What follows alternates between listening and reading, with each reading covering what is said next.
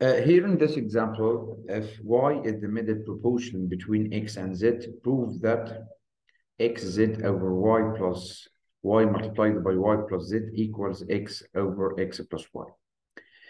Because y is the middle proportion between x and z, so x, y, and z in continuous proportion. So x over y equals y over z equals m, and from that, y equals zm and x equals zm to the power of 2. Then write the left-hand side, which is xz over y multiplied by y plus z. So you're going to write instead of x, you are going to write here zm to the power of 2 multiplied by z over. And instead of y, you write zm multiplied by zm, this y here is zm plus z. I recommend to expand, then take a factor. So at the top here, we have zm squared multiplied by z is going to be z to the power of 2, m to the power of 2, over. Multiply zm by zm is going to be z to the power of 2, m to the power of 2, plus zm multiplied by z is going to be z to the power of 2m. Then take a factor at the bottom here. So write the top as it, which is z to the power of 2m to the power of 2 over. We have here z squared and z squared. So write z raised to the power of 2. Then we have m to the power of 2 and m. Then you are going to take m. Then open brackets. You are left with m here plus, because I divided zm to the power of 2 divided by z to the power of 2m. So dividing them leads to get m, and z to the power of 2m divided by z to the power of 2m equals 1. Then here we have at the top z to the power of 2 and z to the power of 2 at the bottom, cancel them out. And we have m to the power of 2 at the top and m down. So cancel this m with the power of 2. You're left with m over m plus 1. This is the left-hand side. Let's go to the right-hand side. The right-hand side is x over x plus y. So write instead of x, write zm to the power of 2 over. This x here, zm to the power of 2 plus y is zm. That will be equal to zm to the power of 2 over zm to the power of 2 plus zm. So take zm as a factor, because z is repeated in both of them, and we have m to the power of 2 and m. So zm is the common factor. And then divide zm to the power of 2 divided by the factor we took, which is zm. So here we have m at the bottom here, m, and zm divided by zm equals 1. Then cancel z and z, and we have m to the power of 2 at the top and m at the bottom. So cancel m with the power of 2. We ended up with m over m plus 1. So the left-hand side is equal to the right-hand side. Opposite figure projected the curve of the function f of x equals m minus x squared. If OA is 4 centimeters, here 4 centimeters, and the function is given as m minus x squared, okay? I wanna get the value m. So this point m here, how can we get the point m here? And we have the point a here. The point a is because OA is 4 units. So this point is 0 and 4. But this point lies on y-axis. So we are going to pass the two coordinates 0 and 4 in this function. And I recommend to write this function as y equals m minus x squared. So this point lies on the curve. So this point satisfies the relation 0 and 4 belongs to the curve. So we're going to write instead of x 0 and instead of y 4. Okay, so write 4 equals here m minus 0. So m equals 4. So the function here is going to be y equals m. So write 4 minus x squared instead of this m. So y equals, instead of m, you write 4 minus x squared. I want to get the two coordinates of the 2 points, B and C. So the point B lies on x-axis. So this point is x and 0. Okay. So we are going to substitute instead of this point here, because this point belongs to the curve. So we're going to substitute x and 0 in the relation. So you're going, instead of y 0 here equals 4, and then instead of x, it's actually written. So we have 0 equals 4 minus x squared. Move it to the next side. So x to the power of 2 equals 4. From that, x equals positive or negative 2. So this point B is going to be 2 and 0. And the point C is negative 2 and 0. Do you know why? Because the curve is symmetric. The curve is symmetric about y-axis. So this point is 2 and 0. So this point is going to be negative 2 and 0. I want to find the area of the triangle whose vertices are A, B, and C. So I want to get the area of this triangle. The area is half times base times height. So here the area equals half. The base, here we have 2 units and here we have 2 units. So it's half times 4 times, and the height of this triangle is 4 units. So that is going to be 8 square units. That's it. Let's have a look at this question here. If the function f of x is 5x minus a, and the function rx is x minus 2. And we have an information given.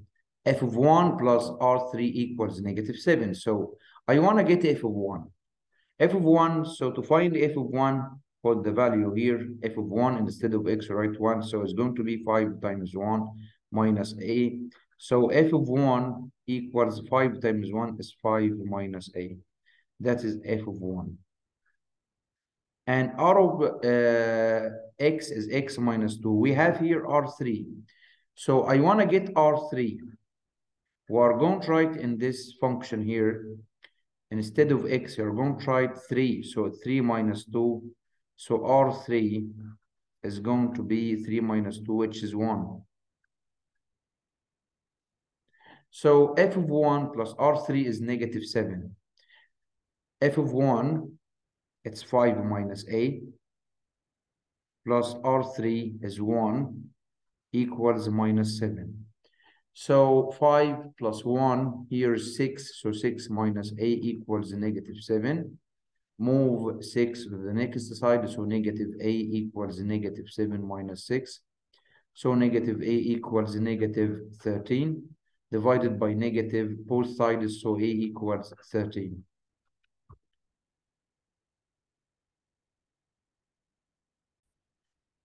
Here in this example, we have a belongs to x2.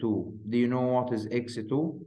x2 is the Cartesian product of x by x. So x2 contains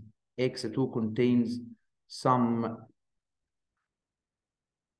ordered pairs.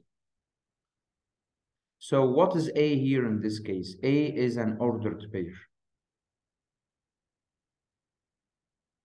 So what is x? X is greater than 5 and less than 7. x is greater than 5 and less than 7. So, and x belongs to n. So what is the value of x? X in this case is going to be 6. I want to get x2. So x2 is x by x, the Cartesian product of x by x. So what is the set x? X equals 6, so it's 6 by 6. So x2 is going to be the ordered pair 6 and 6. So what is A in this case? A is the ordered pair 6 and 6. Because some students get confused and say, it's x to the power of 2, so it's 36. But in this case, if x to the power of 2 is 36, as you think, so we couldn't say an element belongs to an element.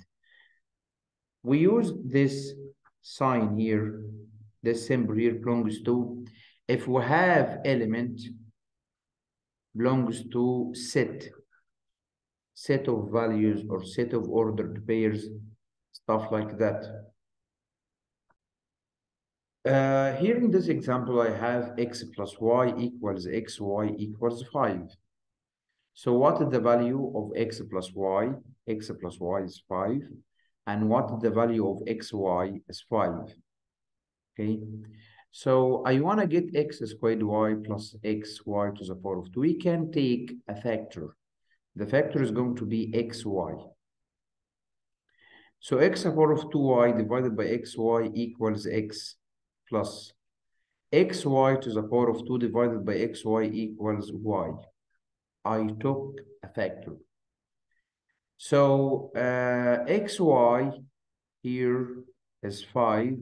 So it's 5 times x plus y is given as 5. So 5 times 5 is 25. Okay. Here x is greater than 1 and less than 3. I want to get 3x minus 1. So x is greater than 1 and less than 3. I want to get 3x minus 1.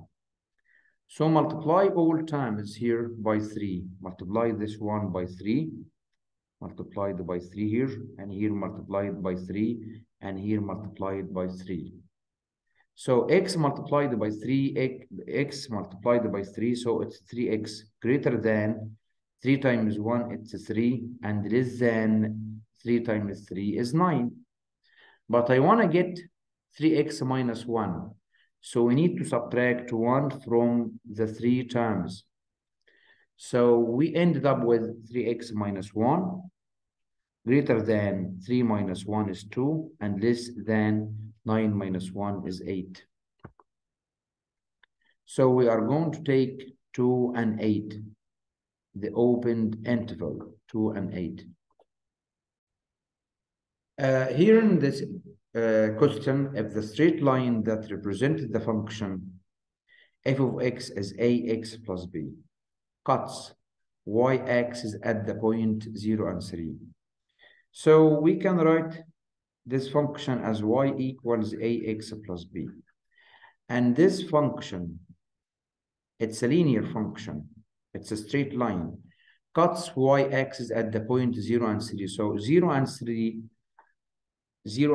satisfies the relation. So we're going to write instead of x0 and instead of y3. So 3 equals a multiplied by 0 plus b. So 3 equals a times 0 is 0 plus b, so b equals 3. So we can write instead of b, we can write instead of that 3. So the function is going to be y equals ax plus 3. And f of 2 is 7. What does it mean? F of 2 is 7 when x equals to the value of the function is 7. F of 2 is 7. that mean when x equals 2, y equals 7. So we're going to write instead of x2 and instead of y7 in this relation. So we're going to write 7 equals a multiplied by 2 plus 3 because f of 2 is 7. So 7 equals a multiplied by 2, it's 2a plus 3. Move 3 to the next side, so 7 minus 3 equals 2a. So 4 equals 2a divided by 2 both sides, so a equals 2. The relation which represents the direct variation between y and x.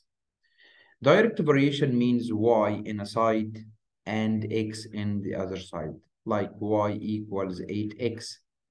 This is direct variation. So the first one is inverse variation. The second one is a direct variation, but it's not between y and x. It's between y, and here we have 3 minus x, okay? And here, if we did cross multiplying, you will get here 3y equals 5x. That's right. So here, if we divide it by 3, this is the right solution. Y equals 5 over 3x. So this is the direct variation here. And the last one, if you multiplied x by y, the cross multiplication, x times y equals x, y equals 12. So this one is inverse variation. So we're going to take the choice C. If y varies as x, it's a direct proportion between y and x. Y varies directly as x. And y varies as 1 over d. So it's inverse proportion here. So y varies as what? As x over d. Direct with x and inverse with d.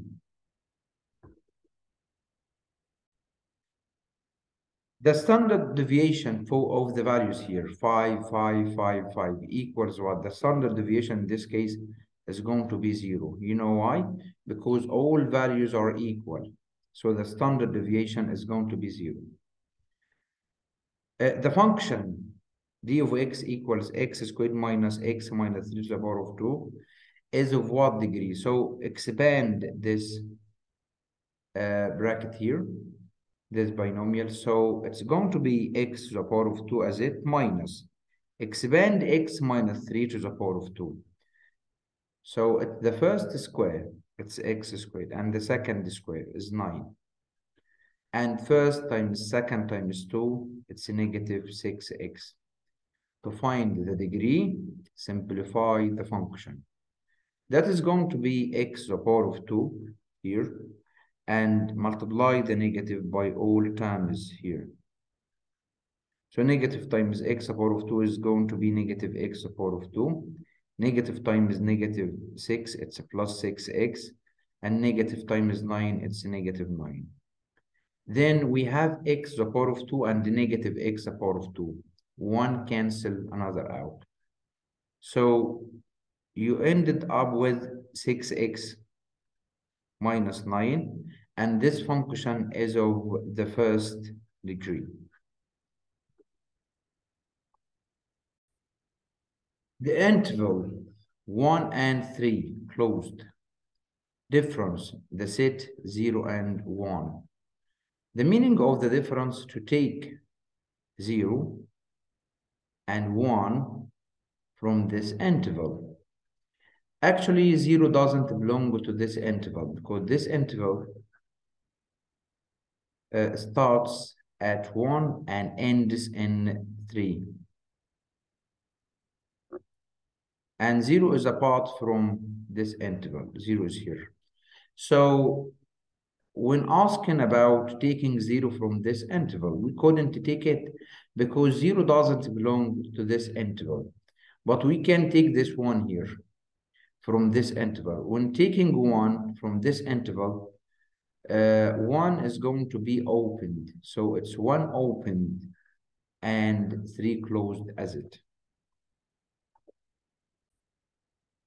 The solution set of this equation x minus 1 to the power of 2 equals 9. So x minus 1 to the power of 2 equals 9. So x minus 1 is going to be positive or negative, the square root of 9. So x minus 1 equals positive or negative 3. Then we have two solutions for this equation. The first one is x minus 1 equals 3. The second one is x minus 1 equals minus 3. Here move negative 1 to the next side, so x equals 3 plus 1, x equals 4. And here move negative 1 to the next side, so x equals negative 3 plus 1, x equals negative 2.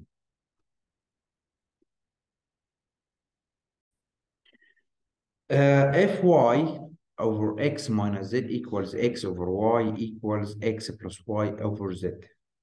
They are three equal ratios. I want to prove that each ratio is equal to 2. So how can we get this value? If you added all antecedents to each other and all consequents to each other, so you will get the same value or the same ratio. So let's add all the numerators, y plus x plus x plus y, okay, over x minus z plus y plus z equals one of the given ratio. So we have here 2x plus 2y over. Here we are going to cancel z and negative z. So we have here at the bottom x plus y. We can take two factors at the top. So it's a 2 as a factor. You have here x plus y divided by x plus y. Cancel x plus y and x plus y. So when adding all these ratios to each other, we will get 2. So each ratio equals 2. Each ratio equals 2. The first ratio equals 2 here. This ratio is equal to 2, and this ratio is equal to 2, and this ratio is equal to 2. So the second ratio here is equal to 2. So x over y equals 2. So x equals 2y. X equals 2y. I want to prove that 3y equals 2z. So take the third ratio here. It's x plus y over z. And write 2 because I said and I proved that each ratio is equal to 2. And then do cross multiplying. So x plus y times 1 is going to be x plus y equals to z. Write instead of x here, write 2y. Right, instead of x, write 2y. X equals 2y. So write instead of x here 2y. So 2y plus y equals 2z. So 2y plus y is 3y equals 2z. That's it. I have proved that 3y equals 2z. X is the interval negative infinity and 0 opened. I want to find x complement. So on the number line, x from 0 opened here and go in the direction of negative infinity. So 0 doesn't belong to this interval here. I want to complete the number line. And I didn't take 0 in this set here in x. I didn't take 0. 0 doesn't belong to x. So we are going to take 0 in the second interval to complete the number line, which is x complement. So we are going to take 0 and we are going to complete the number line in this direction. So we are going to take all values from 0 here to positive infinity. 0 closed to positive infinity. If the sum of x minus x power to the power of 2 is 36 of a set of values, the number of these values is 9. I want to find the sigma, the standard deviation. So sigma equals summation of x minus x power to the power of 2 divided by n, the number of values. So the square root of 36 and the number of values is 9. So 36 divided by 9 is 4. The square root of 4 equals 2. What is the solution set of this equation? X power of 2 minus 25 equals 0. Move negative 25 to the next side, so x power of 2 equals 25. So x equals positive or negative, the square root of 25, which is positive or negative 5. What if I ask you about the solution set of x power of 2 plus 9 equals 0? This one here, its a solution equals 5. Because if you move the 9 to the next side, you will get x power of 2 is negative 9. There is no square root for a negative number. So here the solution set is 5. Okay, because x to the power of 2 plus 9. Here, when moving the 9 to the next side, it's negative 9 and there is no square root for a negative number.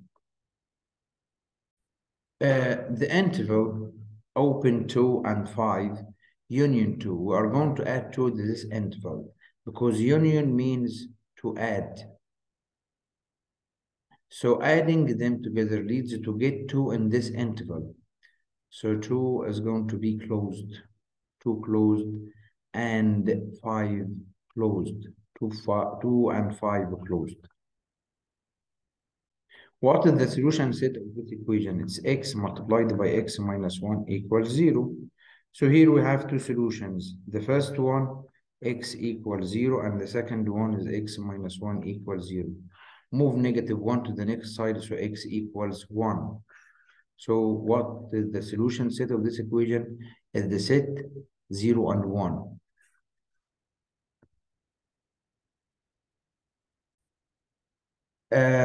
If 2a equals 3b equals 4c. I want to get a to b to c. So look at the numbers here. The coefficients of a, b, and c. What is the lowest common multiple of 2, 3, and 4? 2, 3, and 4. The lowest common multiple is 12. So divide all of them by 12. Divide by 12. So divided by 2 is 1 and divided by 2 is 6. Divided by 3 is 1 and divided by 3 is 4. Divided by 4 is 1 and divided by 4 is 3. So A over 6 equals B over 4 equals C over 3. So what is the ratio of A to B to C? A to B to C is going to be 6 to 4 to 3.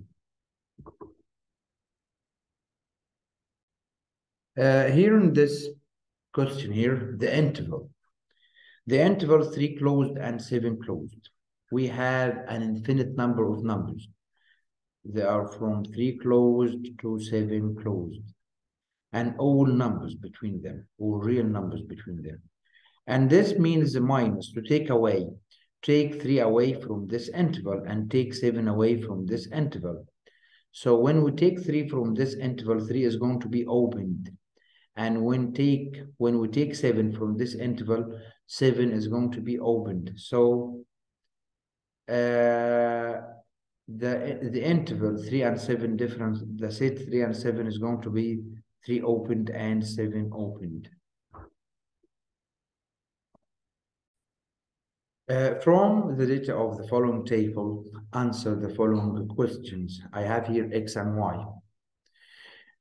2 and 6, 4 and 3, 6 and 2. As X increases, Y decreases. So what is the type of variation? It's inverse variation. Find the constant because it's inverse variation, so x, y equals m. And if you multiply 2 by 6, you will get 12. If you multiply the 4 by 3x by y, you will get 12. If you multiply 6 by 2, you will get 12.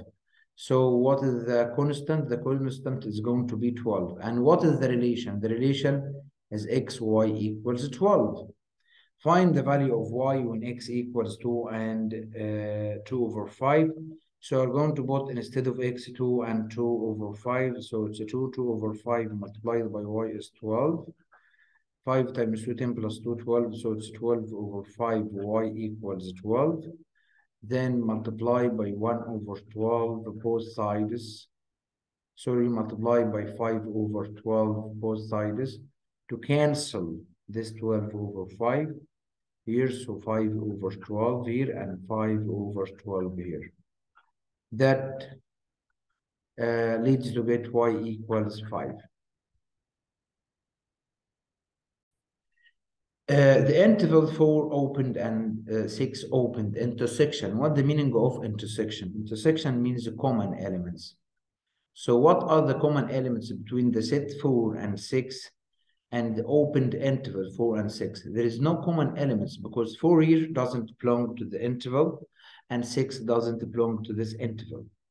But here we have only 4 and 6. So what is the intersection between them is going to be 5. There is no intersection between them. The simplest measure of dispersion is the range, and the most accurate one is the standard deviation.